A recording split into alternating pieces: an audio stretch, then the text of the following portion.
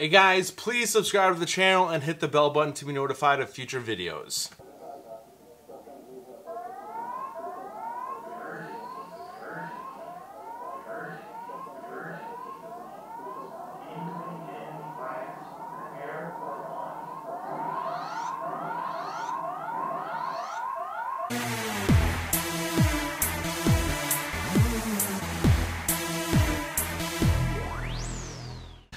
Alrighty, so today what we are going to do is we are going to unbox and test out and look at the specs of the 40 volt power up, the power source. And so I have the 18 volt power generator, but I wanted a 40 volt because summer's coming up. During the summer, what I want to do is I actually want to edit these videos out on the boat when I'm out, and I just want to chill, relax on the water. And like I said, I'm a man of all tools. It's nice to have a little kit right here that has all my necessities in it that I need for simple stuff, like scissors, so I don't just have scissors laying around or I have to find them. I have a little kit for last minute stuff, and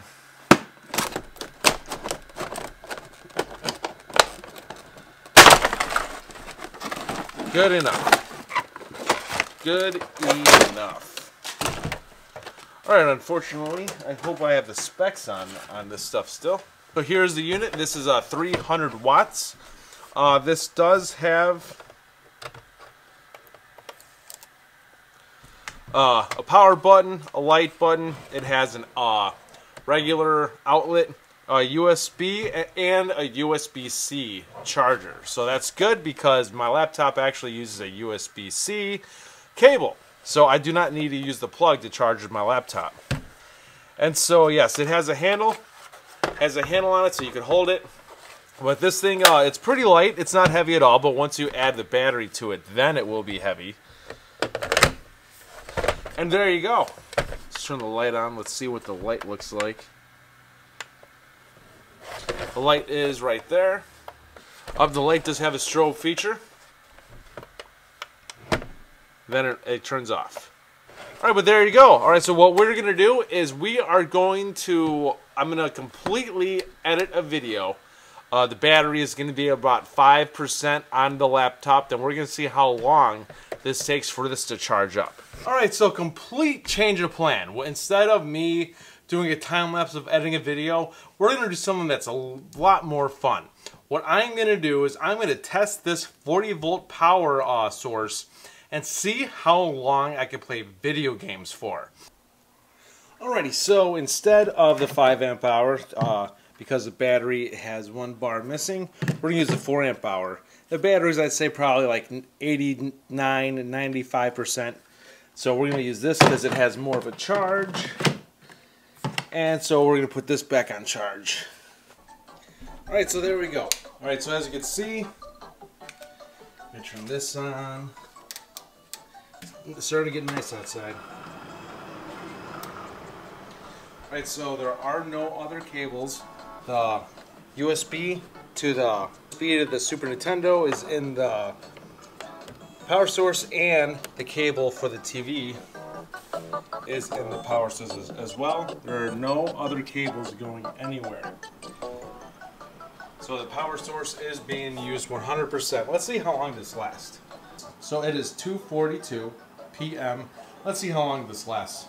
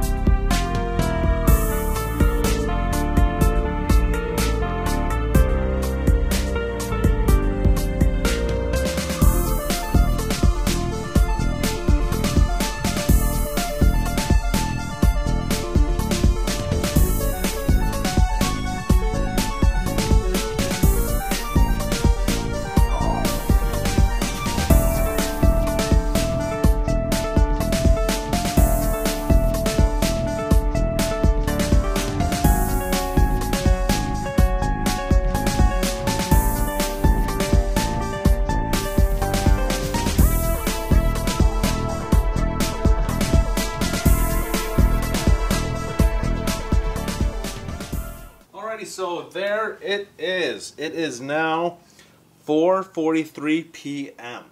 So a 4 amp hour battery lasted that long. It's crazy. Actually, I waited for it to die. I played a little bit, but I actually waited for it to die out. That was seriously awesome. This lasted a lot longer than what I thought it would. Let's do a quick temperature reading on this. Yeah, about 101, 102 degrees this got.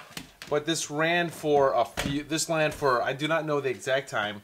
This ran for a while. You know, playing, I think that's a 34-inch TV. And it powered this, and, you know, like with sound and everything. So this would probably last you a movie. Because when it comes to the screen and porch, I do not plan to put a power source in there. Because we're not going to be in there that much. And when we are, we're not always going to be watching TV. But now I'm able to play video games or watch a movie with this power source. This thing is awesome. This thing really is awesome. I had my doubts that it would last long. I thought it would maybe 30 minutes. But it actually lasted for quite a while. But I'm seriously glad I got this, and like I said early in the video, I used this to charge up my my remote. And so after like about 20 minutes, I took that off, and then this was fully charged. This was just the unboxing and review of the 40-volt power inverter on to see what its limits are. All right, I want to give a big shout out to Steve Friels. Go join his Facebook group and his page.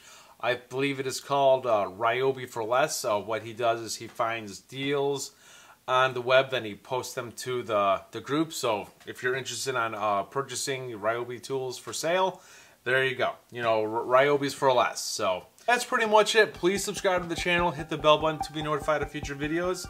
This is Dave Nicholas. Thank you for tuning in. I'll see you guys next time.